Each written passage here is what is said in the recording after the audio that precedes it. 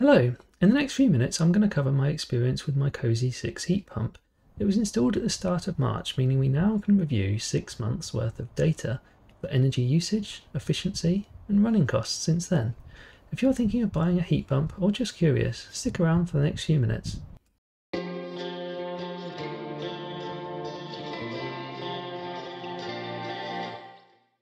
Let's kick things off with some headline figures. We're taking the time frame between March the 6th, when the Cosy 6 was installed, to September the 12th.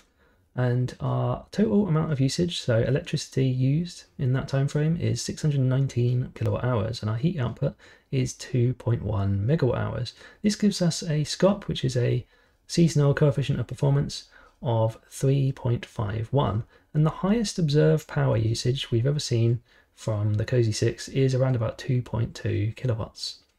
Our usage profile is as follows.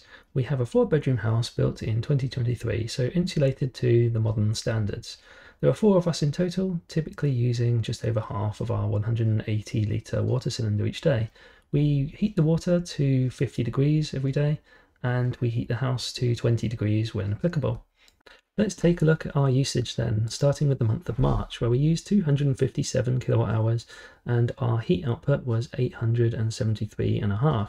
This gave us a COP, so that's the coefficient of performance, for that particular month of 3.39. Moving on to April, our usage had decreased quite a lot, where it was a fair bit warmer. So it was only 161, and the heat output from that was 581.92, meaning our coefficient of performance for that month was 3.61. For May, it massively decreased, so just under 80 kilowatt hours of usage, which gave us 275.5 kilowatt hours of output, with a average COP for the month of 3.48. And then June, there's a big decrease once again, purely hot water used in June, no heating whatsoever. So 42.66 for usage, and the output was 147.9, giving us a COP of 3.47.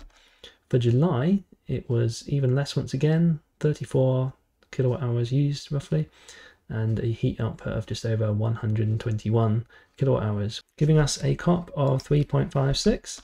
For August, it was even lower usage once again at just under 32 kilowatt hours, giving us nearly 127 kilowatt hours of heat output.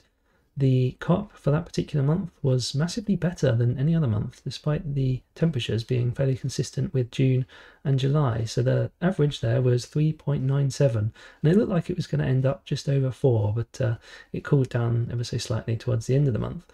And then September, we only have 12 days worth of usage here. So you probably need to multiply it by maybe 2.5 or 3 to get a fair reflection versus the other months. But currently, so far, it's 13 kilowatt hours of usage, and just over 48.5 for output, giving us 3.74 as a COP. Let's look at the relative usage across the months. So June, July and August, along with the limited data set we have for September, is hot water only, no heating required for the home in the summer months. But March, April and May all have heating to different degrees depending on the temperature. March was missing the first 5 days because it was newly installed, and September is of course only 12 days worth of data.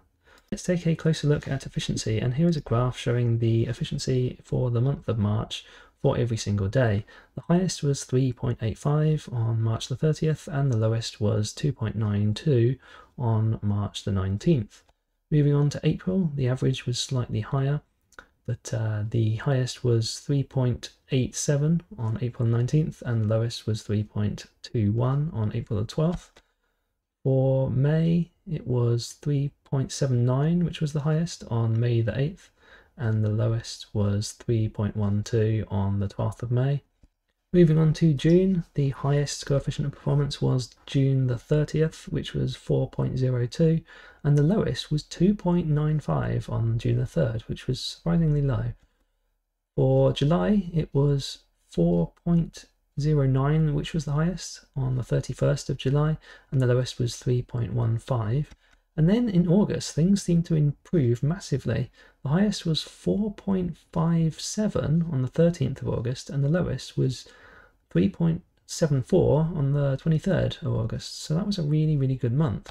And this seemed to continue to some extent in the cooler September, where the highest was 3.93 on September the 6th, and on September the 7th, that's the lowest we have so far of the data set of 12 days, it was 3.48, but still reasonably impressive given the temperatures. In our time frame of 6 months and 6 days, the most efficient day we have had is the 13th of August, which gave us 4.57. Conversely, our worst ever day for the entire time we've had the heat pump installed has been 2.92 on March 19th. And interestingly enough, that was a very, very cold morning. If you look at the graph there, it shows just under 0 degrees. So I suspect that poor COP for that particular day may have been down to a defrost cycle. On the topic of outdoor temperatures, let's explore this further. Here we have a graph showing every day where only hot water has been used. I didn't mix and match hot water and heating data, as the accepted rule of thumb tends to be hot water is less efficient than heating. Therefore, it's just qualifying data from June, July, August and September populating these graphs, being the summer months where no heating was used. There is a clear correlation between outdoor temperature and efficiency, meaning there can be an advantage to running the hot water cycles at warmer times of the day. Let's talk about running costs. I have a tariff called Octopus Go, and it's actually an electric vehicle tariff, but it works really well for me as I have plenty of home storage too, meaning I can keep my average unit rate only slightly above the off-peak rate of 8.5 pence. I do also have solar panels, but I've excluded these in all calculations to keep things simple. What we can see here is 4 full months at under £10, with June, July and August totalling under £10 themselves when added together, such as the low cost of only running hot water cycles. The grand total for all 6 months and 6 days worth of data is just under £55. But not everyone is fortunate enough to have home storage or even a smart meter, so let's look at what the running costs would be if constrained to the price cap as defined by Ofgem. I've taken into account all the unit rate adjustments which occurred within this time frame and applied it to my own usage. This works out to just over £161 as a grand total, which happens to be fairly comparable to what the equivalent would be with a gas boiler. Comparing the two though, it does highlight how much additional savings can be unlocked with the right smart tariff and the ability to make that average unit rate as low as possible. With that in mind, I have a referral link in the description for if you want to join Octopus Energy, who have a variety of smart tariffs to suit different usage profiles. I also have a code for £100 off a heat pump installation from Octopus Energy Services that applies to both their Cosy range and the Dakin models. So there you have it, 6 months and 6 days worth of data on my Cosy 6. I hope that's helpful. Consider subscribing for more heat pump, solar and renewable energy content. Check out this playlist on the right if you want to know more about my installation experience, the cost of install, or various bits and pieces I learnt along the way. Thank you very much for watching, and goodbye.